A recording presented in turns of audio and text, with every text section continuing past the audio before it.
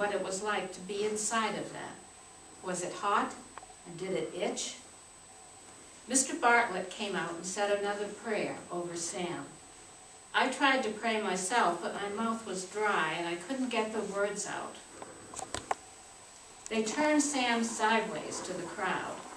3 soldiers stepped in front of him and raised their muskets. They were so close the gun muzzles were almost touching Sam's clothes. I heard myself scream, "Don't shoot him! Don't shoot him!"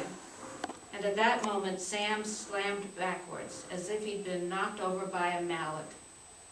I never heard the guns roar. He hit the ground on his belly and flopped over on his back. He wasn't dead yet. One of the demons that's conjured up. So. The temperature of the room dropped fast. Ice formed on the curtains and crusted thickly around the lights in the ceiling.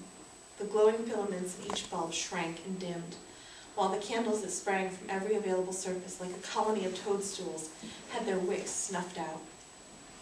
The darkened room filled with a yellow, choking cloud of brimstone in which indistinct black shadows writhed and roiled. From far away came the sound of many voices screaming. Pressure was suddenly applied to the door that led to the landing. I must have written 5,000 pages by now. The Dresden taxi driver, too. Mary O'Hara is a trained nurse, which is a lovely thing for a woman to be.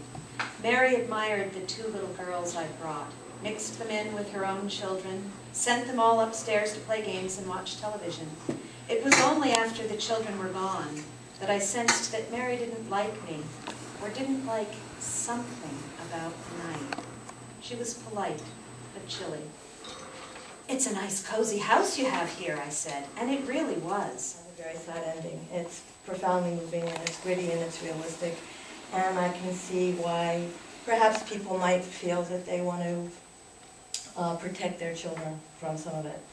Steinbeck tells the story of a friendship between 2 itinerant farm workers, George and Lenny.